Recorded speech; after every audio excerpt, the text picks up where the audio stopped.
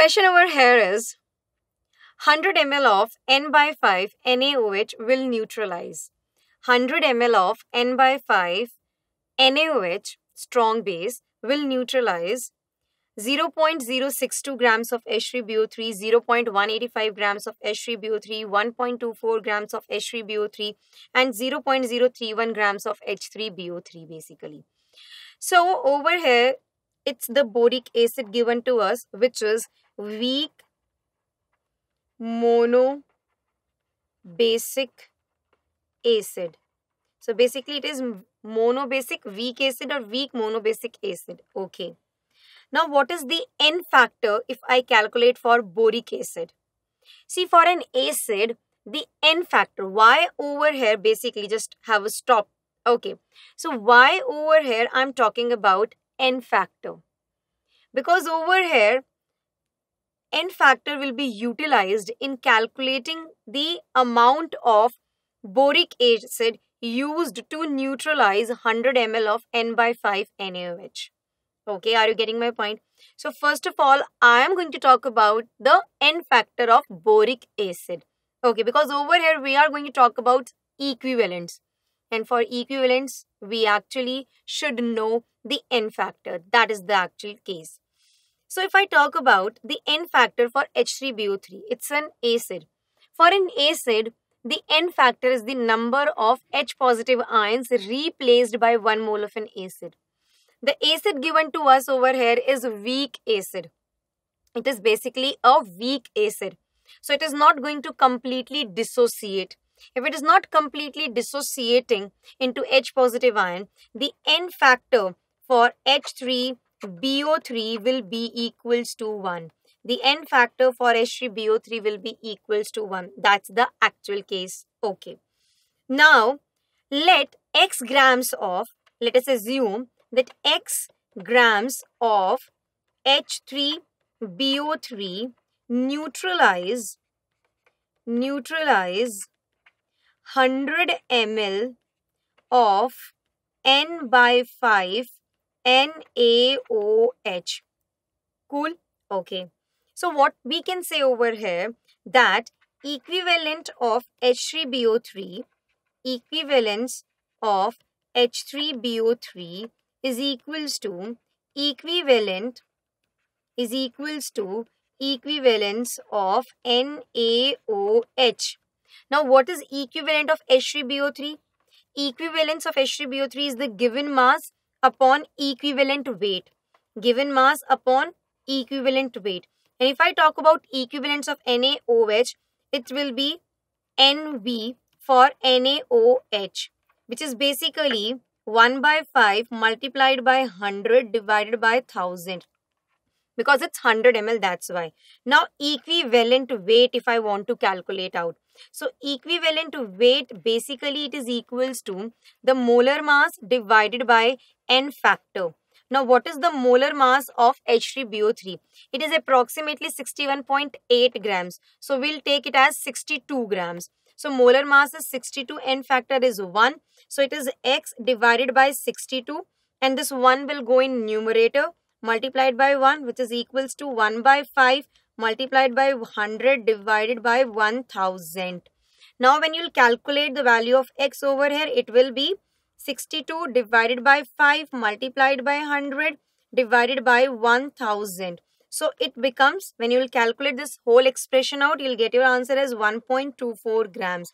So basically 1.24 grams of H3BO3 will be actually required to neutralize 100 ml of N by 5 NaOH.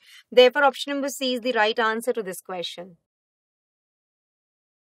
Question is, find the pH of an aqueous solution of 1 molar ammonium formate. Find the pH of an aqueous solution of 1 molar ammonium formate assuming complete dissociation. pKa of formic acid is 3.8 and pKb of ammonium hydroxide is 4.8. See over here, ammonium formate. Basically, the ammonium formate is what? It is the salt of weak acid and weak base. Ammonium formate is the salt of weak acid and weak base. Now, weak acid is formic acid HCOOH, and weak base is ammonium hydroxide NH4OH. So basically it will be NH4HCO2. This is ammonium formate. Yeah. So for the salt of weak acid and weak base, pH is equals to 7 plus, because over here we are assuming the complete dissociation too. So it will be 7 plus half pKa minus pKb. So it becomes equals to 7 plus half 3.8 minus 4.8. So it is 7 minus half, which is equals to 6.5. That is the case. So option number C is the right answer to this question. So basically we need to find out the pH of the salt of weak acid and weak base. So its pH is equals to, it's the direct expression to calculate out the pH for weak acid and weak base. pH for the salt of weak acid and weak base, 7 plus half pKa minus pKb. Answer is 6.5. Option number C is the absolute right answer to this question. Question over here is the compound that does not have a pi bond. The compound that does not have a pi bond. So it's sulfur dioxide, okay, SF6, oxygen, SO3, sulfur trioxide. Okay. So over here, which particular compound does not have a pi bond? If I just draw the Lewis structure for all of these, we'll actually find out that which do not have a pi bond. So sulfur, okay, a member of group 16 having 6 valence electron, 1, 2, 3, 4, 5, 6 basically. I'm having 2 oxygen atoms around it. Okay, these are 2 oxygen atoms around it. Oxygen atoms also belongs to group 16 having 6 valence electron, 1, 2, 3, 4, 5, 6, 1, 2, 3, 4 and 5, 6. Okay, now sulfur, it is short of 2 electrons to complete its octet, as well as oxygen is also short of 2 electrons to complete its octet. So what they are going to have, they are going to form a pi bond. Okay, what they are actually going to have, they are going to actually share their electrons. They are actually going to share their valence electrons, okay, forming a covalent bond between them. Okay, so there will be sharing of electrons going to take place. And while doing so, there will be a formation of pi bonds when I'm talking about sulfur dioxide. Now, sulfur, it is an exception to an octet rule. Sulfur having empty 3d orbital can expand its octet to more than 8 electrons. That is the case. So over here, this is basically the Lewis dot structure for sulfur dioxide having 2 sigma and 2 pi bonds. Basically, if I just talk about the sulfur structure of sulfur dioxide, what I'm going to have, I'll just go for the formal charges. And basically, then I will be having double bond over here, positive charge over here, and negative charge over here. Okay, and yeah, it will be having a resonating structure basically. So now double bond over here, and yes, positive charge over here. Fine, and it's this and negative charge. So what we are saying that the pi bond is actually between the 3 atoms, oxygen, sulfur and oxygen. So if I just talk about the resonance hybrid, so it is kind of like this, you can say, for sulfur dioxide. But this is what I have gone in a very, very detailed thing for sulfur dioxide, a very, very detailed thing for sulfur dioxide basically. Okay, so this is what we can have. That means, I mean to say that the pi bond, it is present between 3 atoms, oxygen, sulfur and oxygen. So yes, the sulfur dioxide, it is having a pi bond. But also I said you one thing, that sulfur, it actually violates the octet rule having empty 3d orbitals. So it can expand its octet for more than 8 electrons also. So if I just talk about sulfur dioxide in a very, very basic term, I'll say it has 2 pi bonds and 2 sigma bonds. Okay, so these are the formal charges, a negative charge over here, -1 and +1. So these are the formal charges present on sulfur and oxygen atom, and I hope that you know it very well. So this was a basic a deeper explanation for sulfur dioxide structure. Okay, now if I just talk about SF6, okay, again sulfur. Okay, fluorine. It is a monovalent atom basically, having 6 fluorine atoms surrounding the sulfur central atom. Sulfur is having 6 valence electrons basically. So if it is having 6 valence electrons basically, so over here the structure for SF6 will be SF6 like this, an octahedral structure for SF6 like this. So over here, if I just talk about the number of valence electron in case of sulfur, the central atom, it is 12 electrons. And yeah, it can hold those 12 electrons, no issue. So basically over here in option number B, I do have only the presence of sigma bond. There is no presence of pi bond. So the compound that does not have a pi bond is SF6. If I talk about oxygen, O2 molecule, the structure of O2 molecule is like this. This is the, basically I'm talking about the Lewis dot structure. Okay, so these two oxygen atoms, they are going to share their electrons just to fulfill their octet, and hence there will be one sigma bond and one pi bond. Talking about sulfur trioxide over here, so basically it's one bond with this, the other one with this, the other one with this. Okay, sulfur is having 6 valence electron that I told you, and oxygen 2 is having 6 valence electron basically. So if I just talk about its structure, it will look like this only. So basically this is the structure for sulfur trioxide. In a same way, we'll be explaining the structure of sulfur trioxide the way I explained for sulfur dioxide. There is addition of one more oxygen atom to it, nothing else. So if I just talk about their structure, what I'm finding is that for sulfur trioxide, it's 3 sigma and 3 pi bonds located. Hence the compound that does not have a pi bond, it is only and only SF6. It is only and only SF6. Okay. Hence, option number B is the right answer to this question.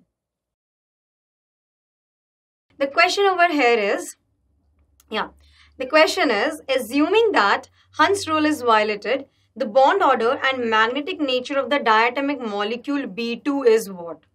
We need to actually find out the bond order, okay, and the magnetic nature of the diatomic molecule B2. We need to assume that the Hund's rule has been violated. What do you mean by what Hund's rule actually states? Hund's rule states that every orbital of a particular subshell, okay, it will be singly filled with the electron before we actually start the pairing. Before we actually start the pairing of the electrons in the orbital. Okay, so first of all, what we have to do, each and every orbital will be singly filled with the electron having the same spins. After all the orbitals of that subshell has been filled singly with the same spins, then the pairing of the electrons is going to start. But over here, we need to assume that the Hund's rule, this particular rule, has been violated. So what will be the electronic configuration of B2 then?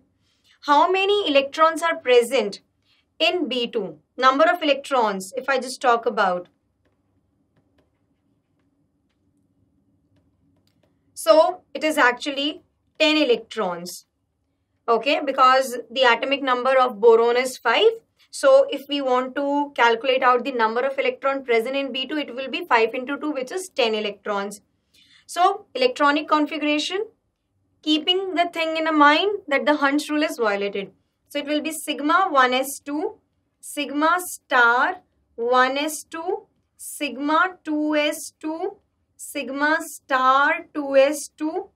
It's then pi 2p, pi 2p x2, pi 2p y0.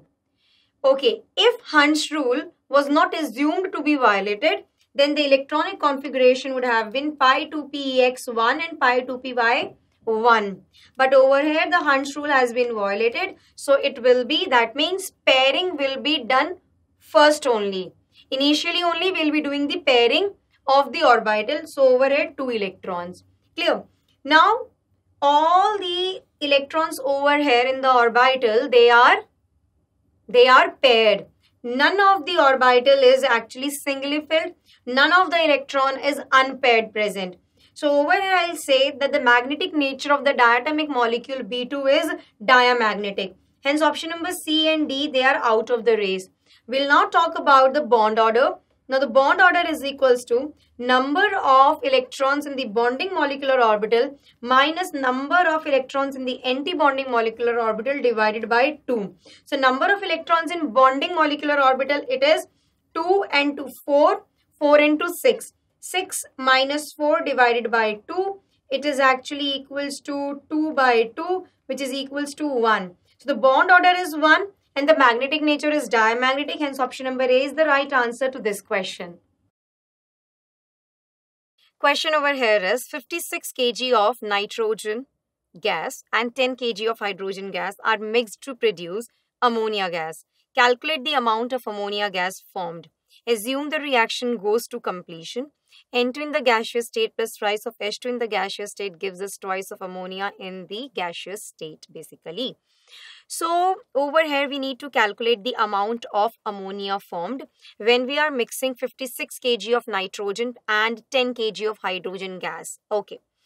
So over here we are given with the equation. Okay. From this particular equation, what I infer out is that 1 mole of nitrogen reacts with 1 mole of nitrogen reacts with 3 moles of hydrogen. 3 moles of hydrogen. Okay, 1 mole of nitrogen gas reacts with 3 moles of hydrogen gas. I'm talking about the stoichiometry. I'm talking this particular statement from the stoichiometry of the reaction. Now, 1 mole of nitrogen gas means how many grams? 1 mole of nitrogen gas, I'm talking about, it is equals to 28 grams. 1 mole of nitrogen gas is equals to 28 grams. And 1 mole of hydrogen gas is equals to how many grams? It is equals to 2 grams. That is the case. So 28 grams of nitrogen reacts with 3 into 2 grams of hydrogen gas. That means 28 grams of nitrogen reacts with 6 grams of hydrogen gas. Okay.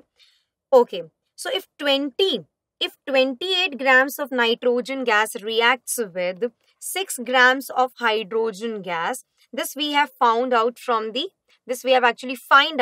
stoichiometry basically. So 28 grams of nitrogen gas reacts with 6 grams of hydrogen gas. Therefore, 56. So it's 56 kg given to us. Okay, it's 56 kg given to us basically. And if I just convert 28 grams to 28 kg, so I'll divide it by 1000. Okay, so basically it will be therefore 56 kg. So first of all, I'll convert 28 grams to 28 kg. Okay, 28 grams to kilogram, I'm going to change it. So it's 28 divided by 1000 kg of nitrogen reacts with 6 upon 1000 kg of hydrogen gas. Therefore, 56 kg of nitrogen gas reacts with 6 upon 1000. This will be coming in the denominator 28 by 1000. So it will be multiplied by 28 and 1000 will go up, multiplied by 56. So thousands cancel with 1000. 28 ones are 28 twos are. So it becomes equals to 12 kg of hydrogen gas. This means that 56 kg of nitrogen gas actually reacts with 12 kg of hydrogen gas. Okay, now 28 8 grams of nitrogen reacted with 6 grams of hydrogen. This we find out from the stoichiometry. Now in the question we are given with 56 kg of nitrogen. So 56 kg of nitrogen reacts with 12 kg of hydrogen. But in the question we are only given with 10 kg of hydrogen.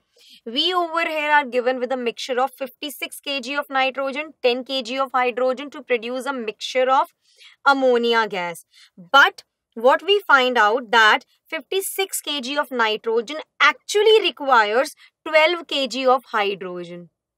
12 kg of hydrogen, which means that this hydrogen is actually the limiting reagent. Hydrogen is actually the limiting reagent. It will limit the amount of product formed. It will limit the amount of product formed basically. So the amount of product formed will be totally dependent on the amount of the limiting reagent. Because in actual thing, 56 kg of nitrogen requires 12 kg of hydrogen. In the question we are given that 56 kg of nitrogen reacts with 10 kg of hydrogen. So when these two mixtures, when these two particular amounts are mixed together, they produce ammonia. We need to calculate actually calculate the amount of ammonia formed. Since hydrogen gas is the limiting reagent, that means the product formed, ammonia gas formed, the amount of ammonia gas formed will be dependent on the amount of hydrogen gas. Okay. So basically from the stoichiometry only I am talking about that 3 moles of hydrogen gas gives us 3 moles of hydrogen gas gives us 2 moles of ammonia gas. 2 moles of ammonia gas. Ammonia gas from the stoichiometry I am talking about. Now 3 moles of hydrogen gas means 3 into 2 is equals to 6 grams of hydrogen gas gives us 2 into the molar mass. If I talk about molar mass of ammonia, now 1 mole of ammonia, 1 mole of NH3 is equals to 17 grams. Therefore, 2 moles of ammonia will be equals to 2 into 17 grams, which is equals to 34 grams of ammonia. That means over here we have calculated out 6 grams of hydrogen gas gives us 34 grams of ammonia gas. That means 6 by 1000 kg of hydrogen gas gives us or produces 34 divided by 1000 kg of ammonia gas. Absolutely right or not? Yes. Therefore, 10 kg of hydrogen gas, 10 kg of hydrogen gas, it will give us 34 divided by 1000 multiplied by 6. Then 1000 goes in the numerator multiplied by 10.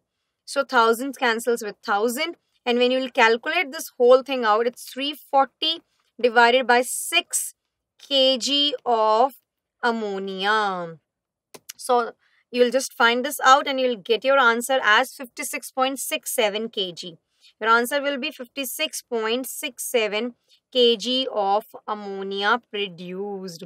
Therefore, we can say 10 kg of hydrogen gas produces 56.67 kg of ammonia gas. Hence, option number A is the best suited answer for this question.